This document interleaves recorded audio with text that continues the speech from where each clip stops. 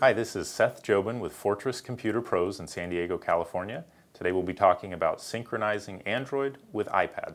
Now there are a lot of ways that you can synchronize different components of the Android and Apple operating systems. However, there's really no all-in-one sync utility. For example, if you want to share files, there are options with Google Drive, with Windows SkyDrive, with Dropbox.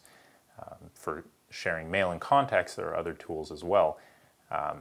However, nothing really synchronizes everything. What are some of the things that you miss out on?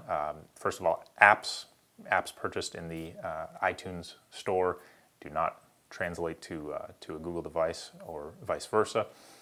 One of the big questions people have is iTunes. So many Apple users have a lot of time and money invested into the songs they have in iTunes, and this is a big concern. Now there are ways that you can synchronize your iTunes music.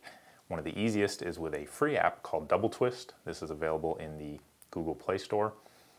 This can synchronize music only if it is free of the rights management. Now, after 2009, around there, iTunes removed all of the restrictions from the files, but if you have music that was purchased from the store previous to that date, will not synchronize.